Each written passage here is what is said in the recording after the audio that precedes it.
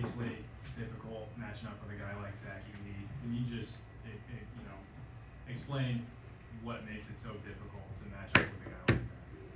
Well, I think, yeah, he's difficult, but I think you have to give credit to the rest of the guys that are out there for them. They really executed tonight in terms of screening and cutting and ball movement, which makes it really hard. If you're trying to focus on him, they obviously they're not a one-man show at all. They have shooters, they have drivers, they have size. So they stretch your defense in ways that makes it very difficult. I thought we could do better than we did. We really worked hard this week, but I think you got to give credit to that team collectively.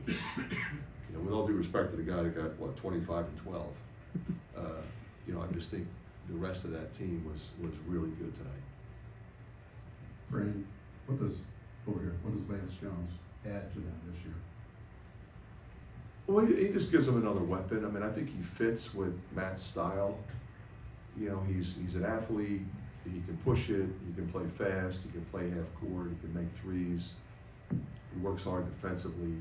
Fits obviously their style on defense. Kind of in your face. So you add a veteran guy like that, it impacts your program. Now you're bringing guys like Gillis, and Ethan Morton, and Caleb First off the bench. And he's starting for most teams. Coach, we'll forget about this game tonight, but let's talk about your team for this season. What are you seeing with your team this season, moving forward? Well, I got to keep getting those young guys some minutes. They got quality minutes tonight. I think they learned. And there's just no substitute for that unless you play in this environment against a team of that caliber and you figure out what you can do or what doesn't work. I think our offense, we were just talking as a staff, our offense got really east and west.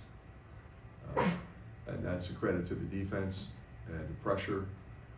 We were trying to move it and get some shot opportunities, but we just got way too east and west and not enough north and south. Fran, I know you've preached just not getting too high after wins or too low after losses. Is there anything, I guess, after a game like this you have to do to just make sure that the mental of the guys is staying high, or do you let them kind of resolve that themselves? Yeah, I don't think so. I mean, it's a really terrific group of young guys. We have veteran guys in there that are going to take care of that. I mean, I didn't try to invent things that happened or didn't happen and scream and yell. All right, we didn't do some things we thought we could try to do. Let's try to do them better. Let's watch the film. Let's try to get better and be better on Thursday night. We have to be moving forward because the teams that we play in this league and obviously the next two games have athletes like this team. So we just have to do a better job of executing our stuff and rebounding the ball. Two more questions. Fran, you mentioned getting your young guys minutes. For Matt, Braden and Fletcher Lawyer played a ton of minutes last year, and I think when you played here, you had success in the second half trying to speed them up. How have they grown from year one to year two now that you've seen them again this season? Yeah, well, they're not an easy team to press. They're not an easy team to get out of rhythm. I think everybody that they play will be trying to do that.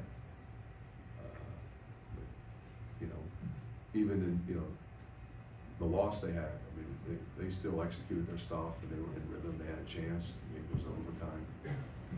So we turned them over a few more times last year probably than they did, but they didn't do that much the rest of the year, and they haven't done it this year. It's not who they are. Fran, a string of losses here at Mackey, obviously a loud environment. Does that make it difficult for the guys to communicate or anything like that on the floor? I think anytime you play on the road, it's difficult to communicate.